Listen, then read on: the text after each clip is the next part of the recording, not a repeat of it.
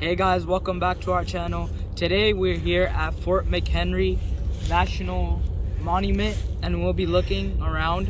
They have a trail here that goes through all the historical monuments and the fort.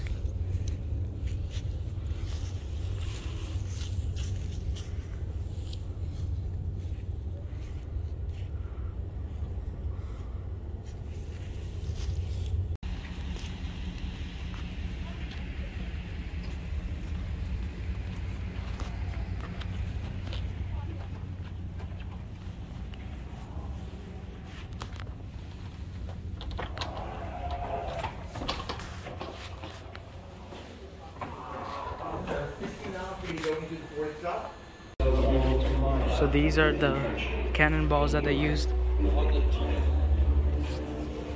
They had these different sizes. This one's the biggest. So there's 6 pound, 24 pound, 18 pound, 36 pound, and 32 pound one.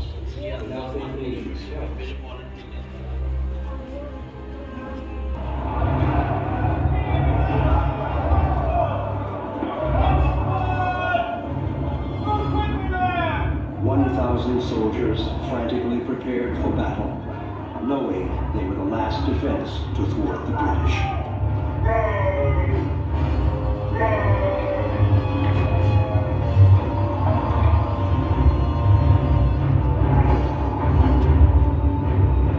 With the enemy in their sights, the men awaited the inevitable, a bombardment from the world's most formidable navy.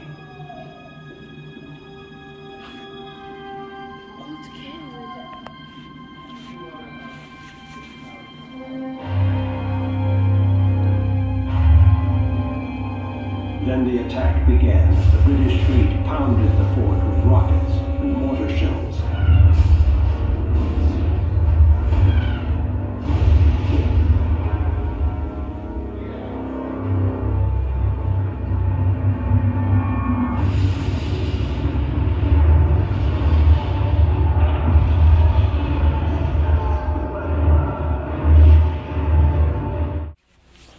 This is a display of one of the cannons that they used. You can see him down there.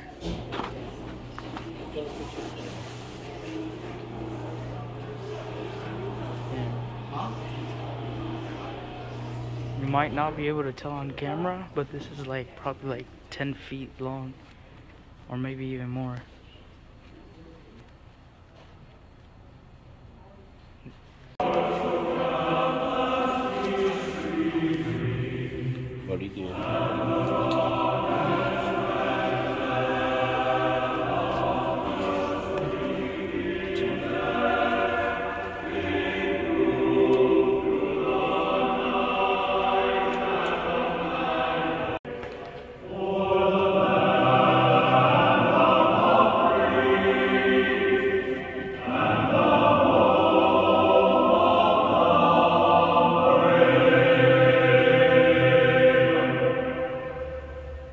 As you can see, there's the fort right there, Fort Mchenry. They have some huge cannons over there, and I'm about to go there right now on this trail.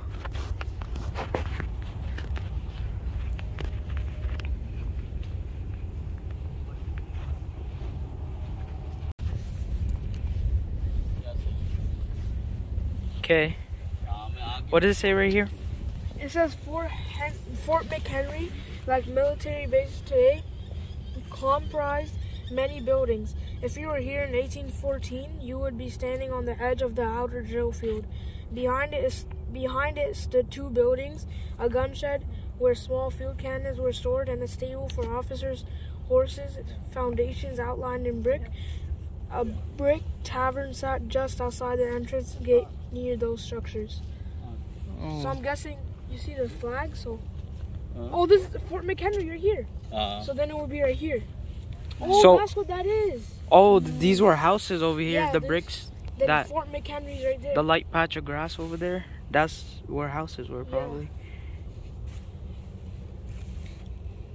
Oh, so that's what it is. Yeah. All right, Like, yeah. let's go check the fort out.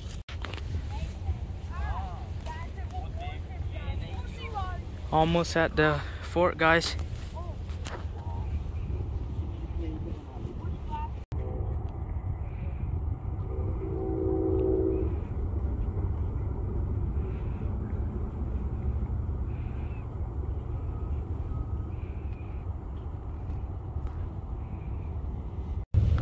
So this gun deck is like what they used to take off the British people.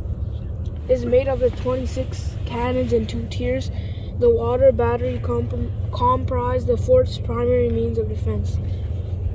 The cannons that stood here fired shot weighing 18 and 36 pounds, about Oh wow. no, 36 pounds, almost a mile and a half. Heated cannonballs known as hot shot provide especially devastating to wooden ships. So they use like fire ones to like do the wooden ships, so like they burn. Oh, yeah. So they put the cannonballs on fire. Yeah. So you could see like. Yeah. Yeah. I think the British used it So too. Look, you they're can right see here. it. Yeah. All these cannons are here. So it was 2 tiers, right? So I guess this is one, then this is one, or Yeah. I don't know. Yeah. Yeah. Oh, I think this is whole one, and this is whole. Dang. Look how many ships there were. They beat all of them. 1, 2, 3, 4, 5. Oh no. Probably It's more than amazing. Alright guys, this is the entrance to Fort Mchenry. Here says entering Fort McHenry.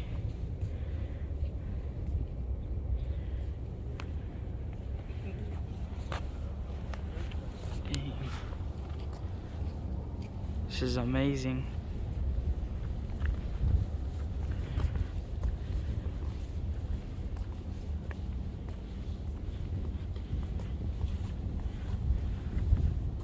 Oh, look at the cannons.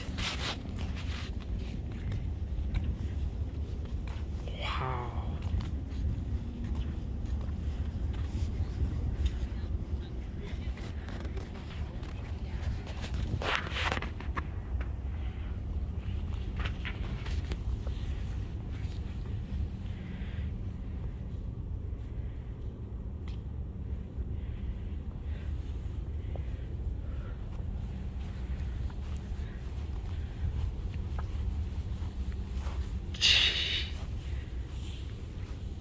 Oh my god.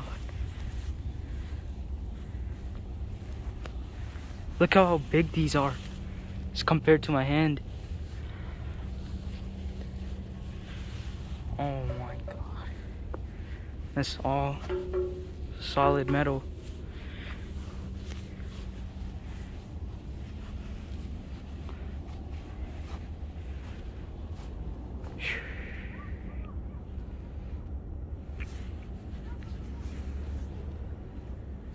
So I'm guessing they had to push these to turn it. They have wheels on the bottom and like little rails for them to drive on. Dang, man. Wow.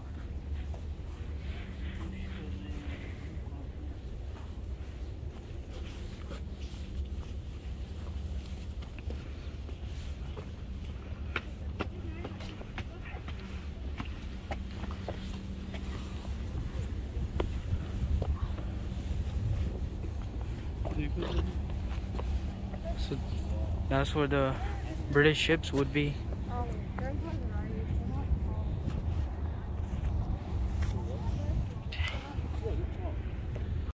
This is where all the British ships came to come and attack. And these are all the cannons at Fort Henry that defended from the Britons.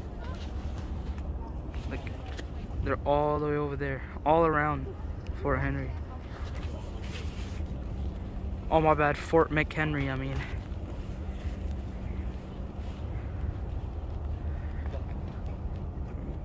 Imagine being here at that time. Wow.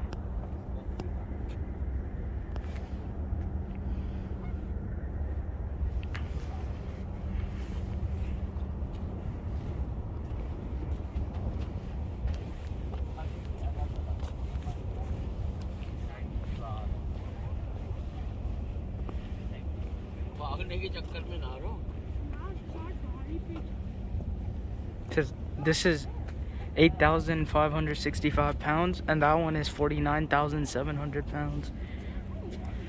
It's crazy.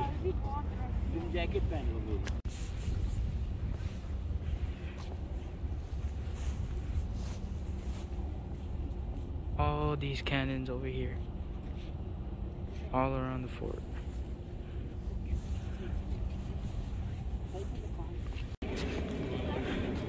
See what's in here?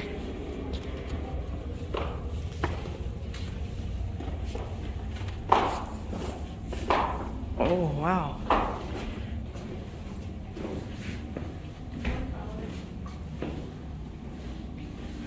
What is it? Gunpowder. Oh, this is where they kept the gunpowder? Wow.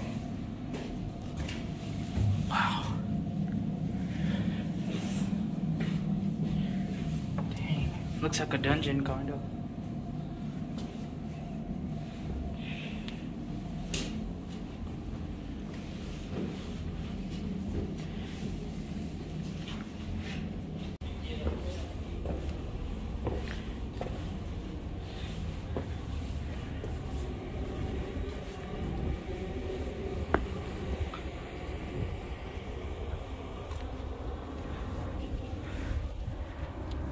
Alright, so that was just the defense. Now we're gonna go inside the actual fort where they had the barracks.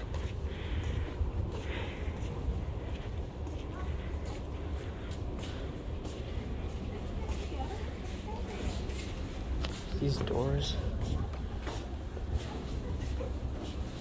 Oh my gosh. Look how thick that is. All metal.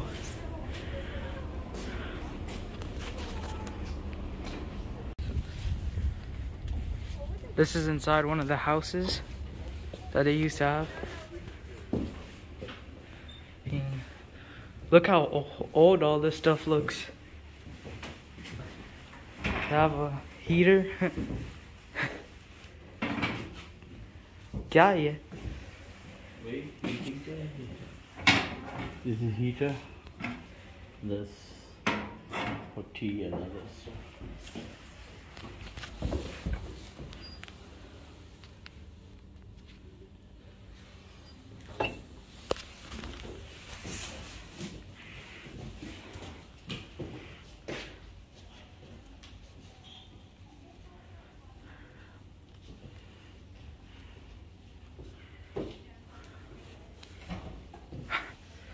Look at the bed.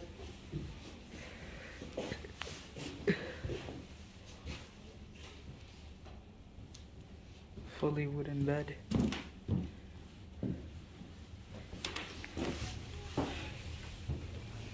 It'll be so rough living here.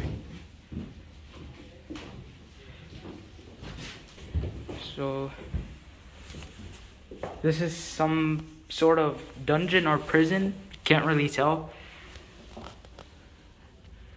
See inside, have a little hole where the sun comes in. And there's like 2 more right here.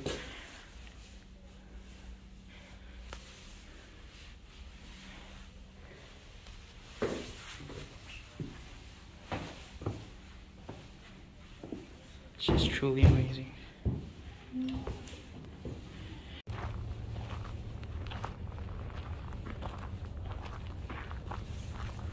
This is where all the soldiers stayed.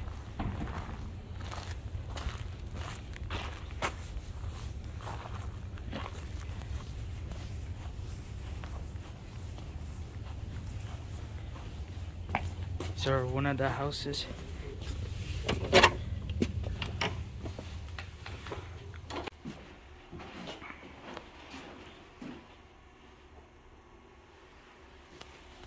This is how the fort looks from above. It's built like a star.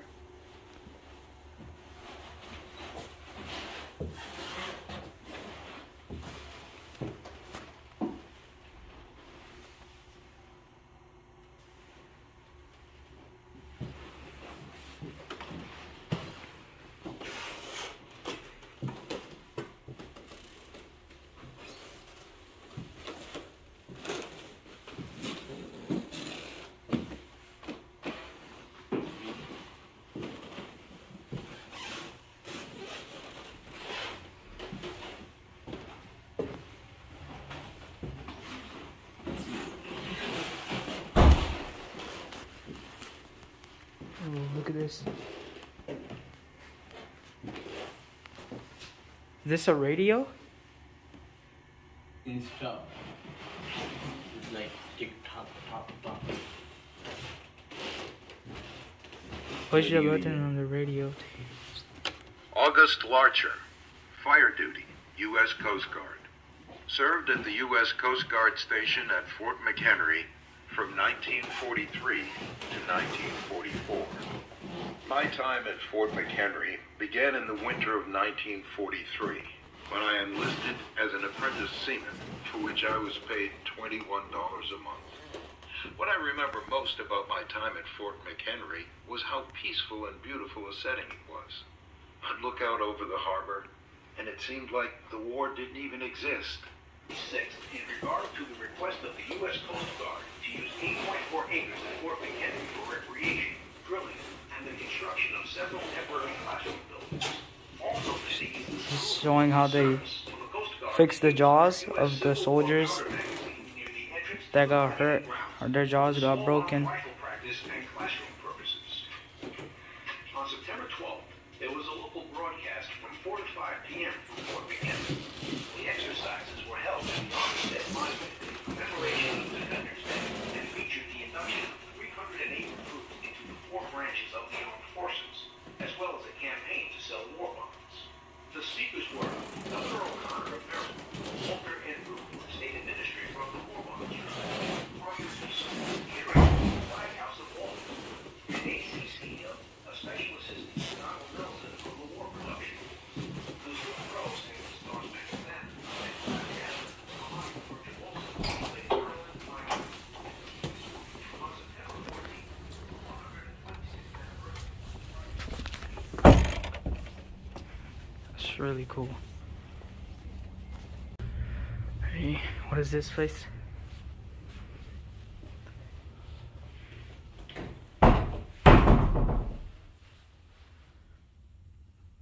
So it looks like this is where the soldiers hung out and ate and slept.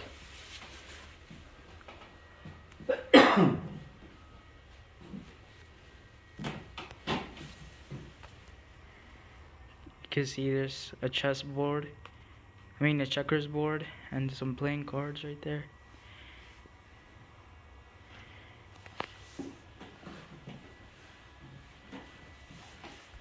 And this is their food.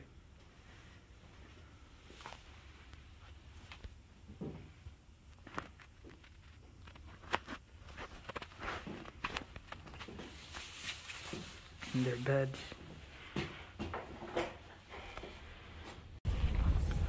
So this is one of the wagons that they used to probably move the cannons or gunpowder barrels.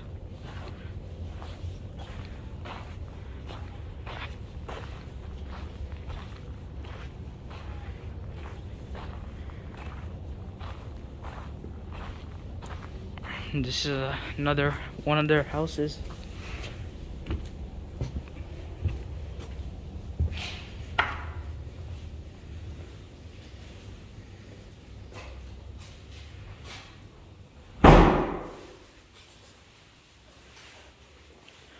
It's a cross brace. See. Imagine you're standing in a trench dug by archaeologists in 1958. At your feet, you see the actual cross brace that anchored the flagpole during the bombardment.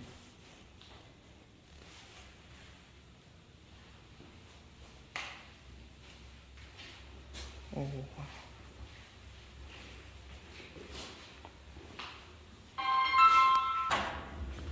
This is what archaeologists dug up when they first found the fort.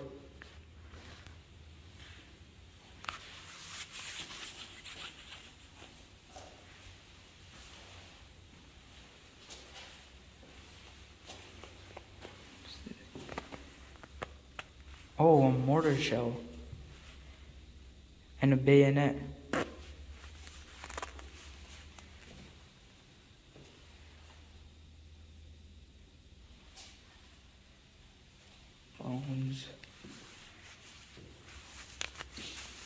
this? Plate fragment, wine bottle fragment, pottery, and kettle.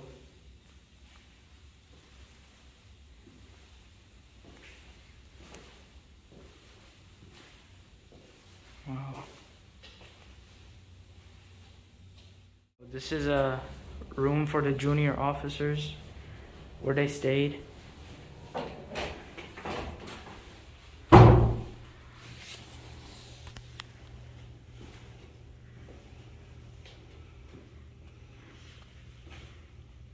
They have their bed, the table.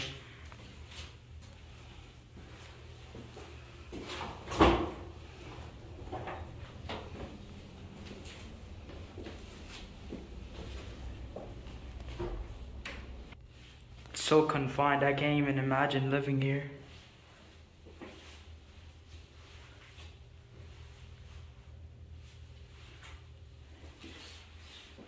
Wow.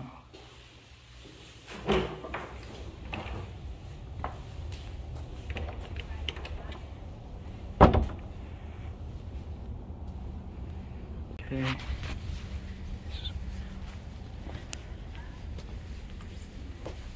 So this looks like one of the barns that they keep more gunpowder, I think. Oh, and the muskets.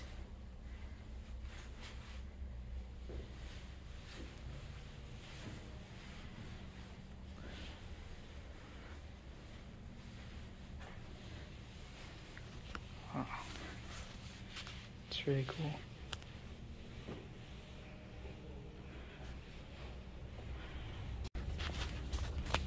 Some other cannons that they have on the floor over here. A little bit smaller.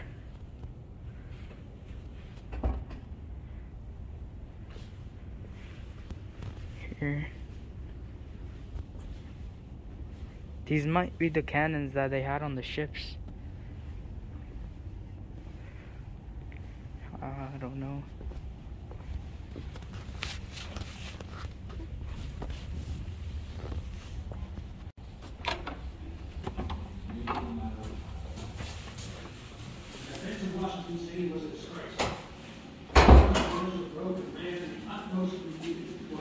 So this is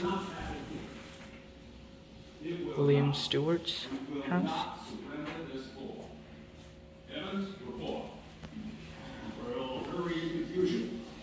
I have 60 men making musket cartridges and the casting of ball, and preparing artillery ammunition as well. Muskets and pikes have been distributed should we have to defend the very walls of the fort. Very well. The shore batteries are prepared to cover the channel. If it is calm tomorrow, we will sink 7 or 8 vessels in the channel as obstructions, blocking ships to prevent the British from passing if they attack. Remember, the church bells will ring